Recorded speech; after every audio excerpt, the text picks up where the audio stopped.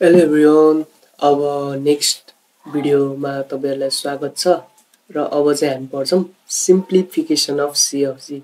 यो भनेको के हो पहिला बुझौँ है। एउटा हामीले ग्रामर दिँदाखेरि डिफरेन्ट रुलहरु दिएको हुन्छ right. s tends to a अनि त्यसपछि a देला हैन। त्यसपछि अब a टेन्ड्स टु यहाँ b अब यहाँ चाहिँ b देला है। सो a टेन्ड्स टु अब यहाँ a b देला है अनि b टेन्ड्स टु यहाँ अब लेट्स सपोज b देला।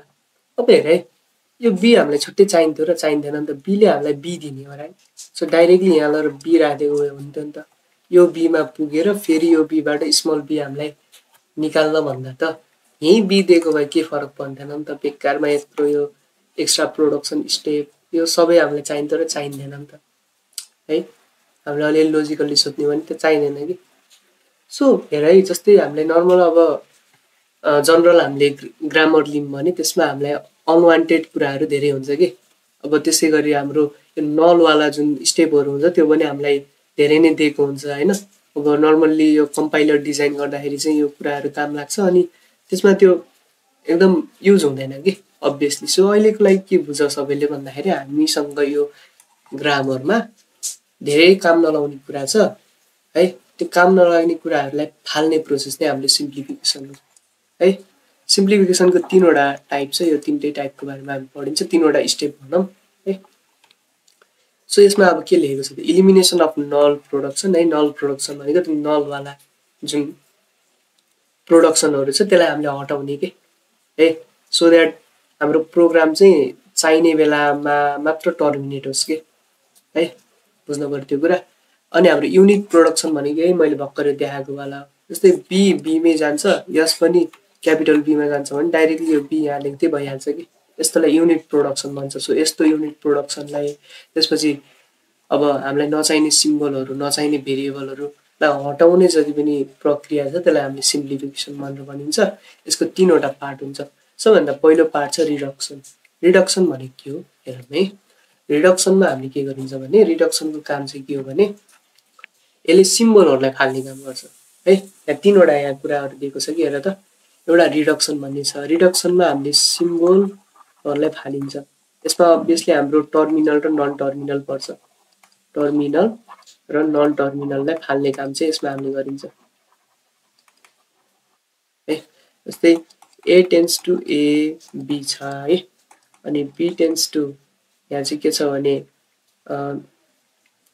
b नै छ लेट्स सपोज हैन b अनि यहाँ एप्सिलोन छ। अनि त्यसपछि हाम्रो यहाँ c tends to small c छ भने अब यो c हामीलाई चाहिन्छ र चाहिँदैन अनि तिमी यो तिम्रो स्टार्ट सिम्बल हो यदि भने तिमी c मा जानै मिल्दैन के हेर त। यसबाट तिमी b मा जान मिल्छ b बाट स्मल b मा जान मिल्छ प्रोग्राम त यही एन्ड हुन्छ। ल्याङ्ग्वेज त c मा जानै मिल्दैन। c किन चाहियो त त्यहाँ क्यापिटल c पनि चाहिएन स्मल c पनि चाहिएन जानै मिल्दैन त्यहाँ किन चाहियो हो। यस्तो रिमुभ गर्ने काम चाहिँ हाम्रो रिडक्सनले गर्छ। अनि यो नल वालाले चाहिँ नललाई फाल्छ। यो हामी एकछिनमा हेरौँ ल। युनिट वालाले चाहिँ अघि भने जस्तै युनिटलाई फाल्ने काम गर्छ है। सुरुमा हामी रिडक्सनलाई हेरौँ। अब तिमीले किताबहरुमा हेर्यौ भने चाहिँ रिडक्सनको यत्रो लामो प्रोसेसहरु दिएको हुन्छ के। फेज 1 भनेर त्यसमा टन्न स्टेपहरु दिएको हुन्छ। फेज 2 भनेर टन्न स्टेपहरु दिएको हुन्छ। मैले त यहाँ केही पनि लेखेको छैन किनभने एक्जाममा त्यस्तो सोधेको रहन्छ कहिले पनि है। त्यत्रो स्टेपहरु हामीलाई पढ्न पनि जरुरत त्यति छ जस्तो मलाई लागेन त्यही भएर मैले लेखेको छैन। तर कन्सेप्ट चाहिँ बुझ्नु पर्यो किनभने एक्जाममा झुकेर सोधिहाल्यो भने केही न केही त हामीले लेख्नु पर्यो नि त हैन। त्यही भएर हामी कन्सेप्ट बुझौँ। कन्सेप्ट बुझेपछि त्यो जाब त्यत्रो स्टेप लगाउनै पर्दैन। यतिकै पनि हामीले सक्दिन्छ यो गर्न है। सो ओके रिडक्सनलाई हेरौँ है। ओके ल अब मैले यहाँ एउटा एक्जाम्पल लिन्छु। जस्तै एक्जाम्पलमा हामीलाई यहाँ प्रोडक्सन रुलहरु के दिएको छ s goes to a c b दिएको छ a goes to small a दिएको छ त्यसपछि c goes to small c दिएको छ त्यसपछि स्मल c र b c छ अनि यहाँ e goes to small a capital a र e दिएको छ। अब यसलाई कसरी गर्ने त रिडक्सनको दुईवटा फेज हुन्छ है। रिडक्सन गर्न हामीलाई दुईवटा फेज चाहिन्छ। एउटा हुन्छ फेज 1 अर्को हुन्छ फेज 2। फेज 1 मा हामीले के गरिन्छ भने जति पनि हाम्रो के भन्छ भने जति पनि हाम्रो भेरिएबल छ अथवा नन टर्मिनल सिम्बल छ जसको प्रोडक्सन छैन के मतलब यस्तो रुल छैन त्यसलाई हामीले फाल्ने काम गरिन्छ कि फेज 1 मा। बुझ्नु भएन म बुझाइदिन्छु। सो फेज 1 हेरौँ है। यसमा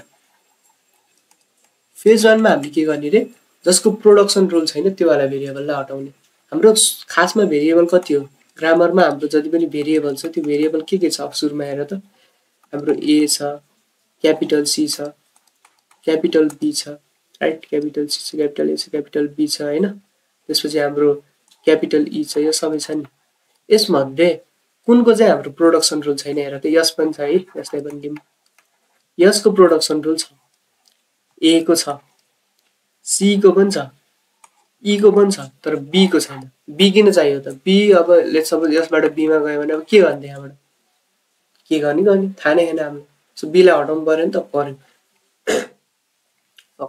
सो b लाई हटाउने काम चाहिँ हामीले फेज 1 मा गर्ने सो फेज 1 मा यस्तो हामीले भेरिएबललाई हटाउनु पर्यो जसको प्रोडक्सन रुलै छैन है सो अब हाम्रो फेज 1 बाट आएको जुन ग्रामर छ त्यसमा हाम्रो के हट्यो त भन्दाखेरि b हट्यो सो यसमा जति पनि हाम्रो के भन्छ भेरिएबल युज भएको छ त्यो भेरिएबल के हो त भन्दाखेरि a हो c हो e हो र s ओके त्यसपछि हामी यसमा अब भएको यो जति पनि नन टर्मिनल छ त्यसलाई पनि लेखिदिउँ न साइडमा है सो तिमीलाई थाहा छ नि त ग्रामर हामीले कसरी डिफाइन गरिन्छ भेरिएबल राखिन्छ नन टर्मिनल राखिन्छ सरी टर्मिनल राखिन्छ त्यसपछि हाम्रो प्रोडक्सन रुल राखिन्छ र त्यसपछि हामीले के राखिन्छ त स्टार्ट सिम्बल राखिन्छ नि सो त्यसरी नै मैले यहाँ लेख्न खोजेको के अरु के पनि हैन सो हाम्रो नन टर्मिनल के छ स्मल वाला के छ त्यो सबै हो small a small c small e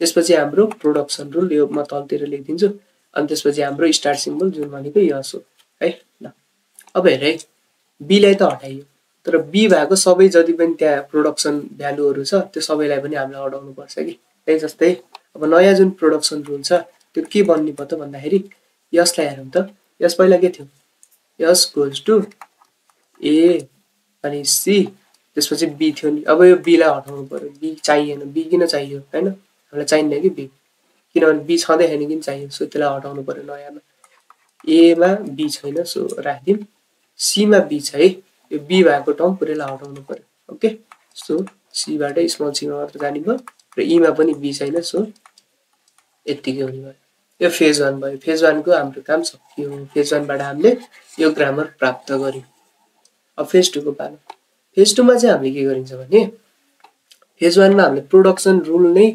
नभएको कुरालाई रिमुभ गरियो फेज 2 मा हामीले के गरिन्छ भने यस्तो हाम्रो टर्मिनल र नन टर्मिनल सिम्बललाई रिमुभ गरिन्छ कि जुन चाहिँ अनरिचेबल छ के त्यसमा पुग्नै मिल्दैन के है जसमा हामी पुग्नै मिल्दैन स्टार्ट सिम्बलबाट सुरु गर्यौं भने जुनसुकै उपाय लिँदा पनि हामी त्यसमा पुग्न मिल्दैन भने त्यसलाई चाहिँ हामीले रिमुभ केमा गरिन्छ त फेज 2 मा गरिन्छ है सो फेज 2 लाई एकचोटी हेरौँ त है सो फेज 2 लाई हेर्ने भने अब हेर है रुललाई हेर त एकचोटी यो हामीले यो फेज 1 बाट निक्लेकोलाई हेर्न पर्यो अब माथिकोलाई त हेरेर काम भएन है माथिको हाम्रो लागि पुरानो भइसक्यो अब लेटेस्ट एकदम नयाँलाई हेर्न पर्यो यसबाट हेर्यौं भने यसबाट तिम्रो a र c मा जान मिल्छ राइट थाहा छ हामीलाई a बाट तिमी a मा जान मिल्छ c बाट तिमी c मा जान मिल्छ e मा त जानै मिल्दैन के तिमी e मा तिमी जानै मिल्दैन र स्मल e मा पनि जाने तरिका भनेको क्यापिटल e मा पुगेर हो जाने अरु ठाउँबाट स्मल e मा जानै मिल्दैन हेर त भनेपछि तिमी क्यापिटल e मा पुग्न सक्दैनौ क्यापिटल e मा नपुगेसम्म स्मल e मा पनि पुग्न सक्दैनौ भने त क्यापिटल e र स्मल e यहाँ नभएको भए पनि नभए पनि हामीलाई मतलब भएन नि त सो यो त एक्स्ट्रा बसेको रहेछ सो यसलाई फाल्ने काम चाहिँ कुन हो त फेज 2 हो सो यो अनरिचेबल हो कि यिनीहरु यसमा हामी पुग्न सकिन्न सो हामी फेज 2 मा अब जुन नयाँ ग्रामर छ त्यसमा हामी क्यापिटल e लाई पनि रिमुभ गर्छौं है सो जुन त्यो नयाँ ग्रामर छ त्यसमा अब हाम्रो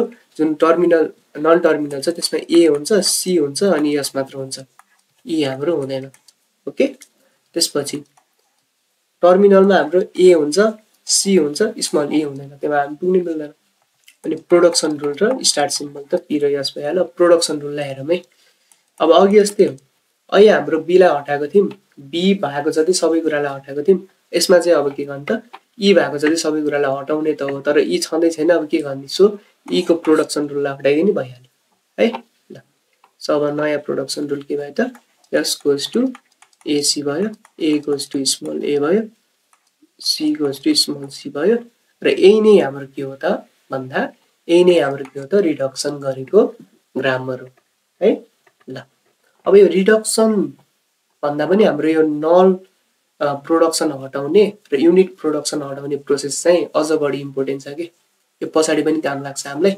सो अब लेट्स टक अबाउट दोज है त, दोजहरू तिमी के भन्छ त्यही। अलराइट, सो अब हामी सेकेन्डवाला उमा जाम है त। यसमा चाहिँ हामीले नल अथवा एम्प्टी प्रोडक्सनलाई हटाउने। जस्तै S goes to capital a small be capital be छ, ए गोज टु ए अनि एप्साइलन छ, यो एप्साइलनलाई हटाउने त्यो हाम्रो काम है, यो एप्साइलनलाई हटाउने। बी गोज टु बी अनि एप्साइलन छ, यसलाई पनि हटाउनु पर्यो। अब हेरे तिमीले एउटा कुरा चाहिँ के भन्नुपर्छ भने यसले तिमीलाई डाइरेक्टली एप्साइलन दिन्छ भने यसलाई हटाउनु पनि जरुरत छैन, किनभने यो त ल्याङ्ग्वेजमै भएको कारणले हो नि त। तिमी स्टार्ट गर्दा बित्तिकै एप्साइलनमा जान मिल्छ भने त तिम्रो ल्याङ्ग्वेजमै एप्साइलन भन्ने कुरा भएको हुनाले तिमी मिल्ने हो नि त, त्यसलाई हटाउनु पर्दैन। तर स्टार्ट बाहेक अरूमा एप्साइलन छ भने त्यसलाई चाहिँ हटाउनुपर्छ है। ल, सो स्टार्टमा एप्साइलन आए पनि त्यसले हामीले केही फरक पार्दैन। अब यो एप्साइलनलाई कसरी हटाउनु त हेरौँ है। सबैभन्दा पहिला त हाम्रो कहाँ एप्साइलन छ त्यसलाई हेरौँ। एमा छ, बीमा छ, राइट, ठिक छ। ल हेऱ्यो, अब हामी यो मध्ये एउटालाई लियौँ। सो अब सुरुमा हामी ए एप्साइलन यसलाई चाहिँ हटाउने कोसिस गरौँ। यसलाई हटाउनको लागि के गर्ने भने पहिला त तिम्रो यो क्यापिटल ए जहाँ जहाँ छ त्यो टर्मलाई चाहिँ तिमी लियौ। अहिलेको लागि यसमा मात्र छ, सो मैले यसलाई लिएँ। के जहाँ जहाँ छ त्यसलाई लिने। अब के गर भने यो एमा चाहिँ तिमीले एप्साइलन राखेर हेर कि एमा एप्साइलन राख त एमा एप्साइलन राखेपछि ए गायब हुन्छ त, हुन्छ नि। सो त्यो एप्साइलन राख्दा जुन भ्यालु आउँछ त्यसलाई पनि तिमी यसमा थप्दैौ। सो एमा एप्साइलन राख्दा के आउँछ, यो ए गायब हुन्छ, सो स्मल बी र क्यापिटल बी आउँछ, सो यसलाई अब यसमा थप्दियौ। ओके, यही काम तिम्रो हो है। ल अब यो नयाँ यस हो हाम्रो लागि है, ए को एप्साइलन हटाएर आएको नयाँ यस हो। र हाम्रो एमा अब के हुने भयो त भन्दाखेरि एप्साइलन हट्ने भयो, र बी को एप्साइलन त अझै छ नि त। सो अब बी को एप्साइलनलाई हटायौँ। सो अब हाम्रो यो फर्स्ट स्टेपमा ए को एप्साइलनलाई हटायौँ र हाम्रो प्रोडक्सन रुल चाहिँ यो आएको थियो। यो हाम्रो प्रोडक्सन रुल थियो, ए को एप्साइलनलाई हटाइसकेपछि अब बी को एप्साइलनलाई हटायौँ है। So be goes to epsilon, यसलाई अब हटाउने कोसिस गरौँ। यसलाई हटाउनको लागि पनि सेम कुरा, बी जहाँ जहाँ छ त्यो टर्ममा चाहिँ एप्साइलन राखेर एकचोटि हेर है। ओके, ल सो प्रोडक्सन रुल यसको के हुन्छ, यस goes to capital a small be र क्यापिटल बी चाहिँ यसमा एप्साइलन राखे एकचोटि। सो ए बी मात्र हुने भयो, राइट। यसमा पनि एप्साइलन राखे एकचोटि, सो बी मात्र हुने भयो। र अर्को ए बी बी त छँदैछ हाम्रो, यो त ओरिजिनलै हो, यसलाई हामी छुटाउनु परेन है, भएन। सो यो हाम्रो यसको नयाँ प्रोडक्सन भ्यालु आयो है। अनि त्यसपछि अब ए गोज टु ए त हाम्रो छँदैछ यहाँ, र अब यो यसमा पनि एप्साइलन हट्ने भयो, so be goes to small be भयो। सो यो जुन छ यसमा अब हाम्रो के भयो त नल प्रोडक्सन गायब भएको नयाँ हाम्रो भ्यालु भयो है। ल सो नल प्रोडक्सन गायब भएको भ्यालु यसमा बीबी पनि हुन्छ है। यसमा भएको त सबै लेख्ने हो कि, यसमा भएको यो र यो सबै लेख्न पर्छ, प्लस यो दुईटैमा बीमा एप्साइलन राखेर जुन आउँछ त्यसलाई पनि लेख्ने है। सो यहाँ 4वटा भयो टोटल। ओके, सो यो चाहिँ हाम्रो के भयो त भन्दाखेरि एलिमिनेसन गरेको भयो। यो हामीले के गरेको थियौँ त नललाई एलिमिनेसन गरेको थियौँ।